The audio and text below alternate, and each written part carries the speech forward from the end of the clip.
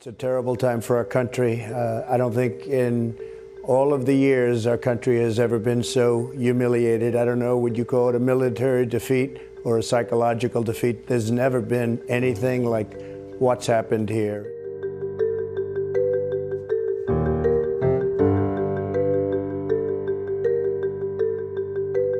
You can go back to Jimmy Carter with the hostages.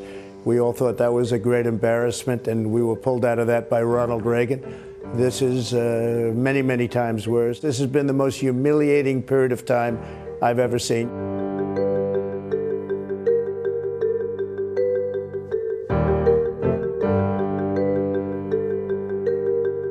Think of it, 42 billion. I understand Russia spends 50 billion a year for their entire military. We were spending 42 billion, not 1%. They were saying 1%. That's a lot of nonsense. We're spending $42 billion a year on defending this for years and years. We've been there really now, not 20 years, but 21 and a half years.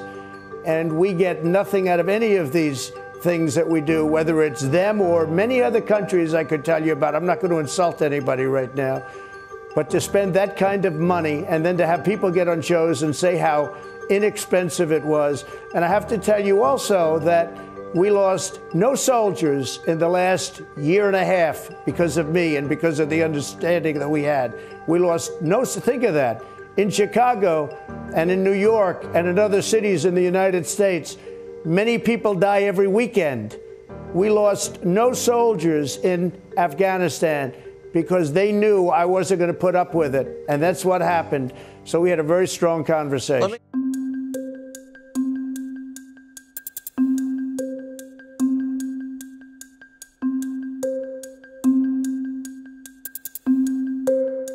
We shouldn't have been involved. It was a horrible decision going into the Middle East. And I know the Bush family will not be happy, but I believe it was the worst decision in the history of our country when we decided to go into the Middle East. It's turned out to be quicksand. We've destroyed the Middle East. Do you think it's better now than it was 20, 21 years ago? It's much worse. It was a horrible decision, cost us trillions of dollars. And if you look at both sides, because I like to look at both sides, millions and millions of lives. And it's no different than it was. It's much worse because you have to rebuild it. It's been blown to pieces. The worst decision ever made was going. But think of what's happening now. I've heard as many as 40,000 Americans. And the Taliban, good fighters, I will tell you, they're good fighters. We have to give them credit for that. They've been fighting for 1,000 years. That's what they do, is they fight. The Taliban has circled the airport, and who knows if they're going to treat us right.